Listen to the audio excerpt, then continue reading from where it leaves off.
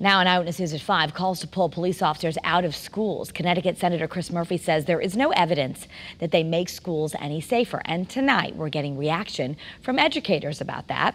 Channel 3 Eyewitness News reporter Courtney Zeller is joining us now with more on the proposal. Courtney?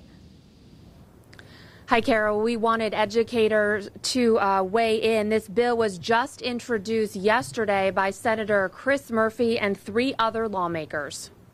It's time to get police officers out of our schools. Senator Chris Murphy taking a big stance and wanting to eliminate police officers and school resource officers from schools. But the evidence shows that these officers don't make our schools any safer.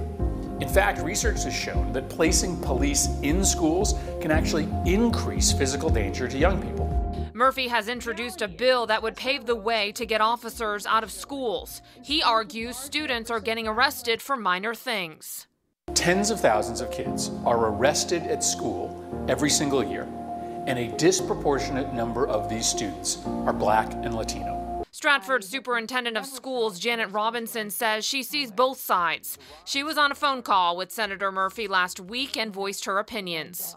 My way of looking at SROs is let's show students as they're growing up that police officers are very interested in their well-being.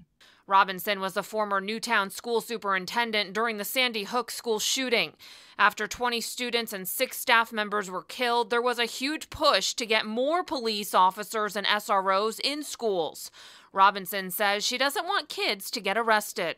The officer has to really be able to identify with kids and really be personable. So what I've seen I've seen a very successful SRO and what he does, and it's phenomenal. I've seen several different successful ones.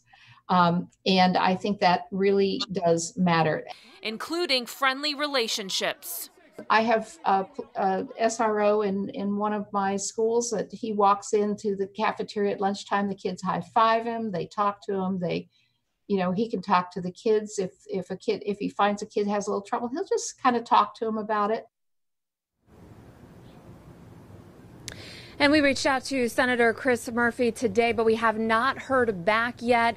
Coming up tonight at 6 o'clock, you're going to hear from a local police chief and why he says this could backfire.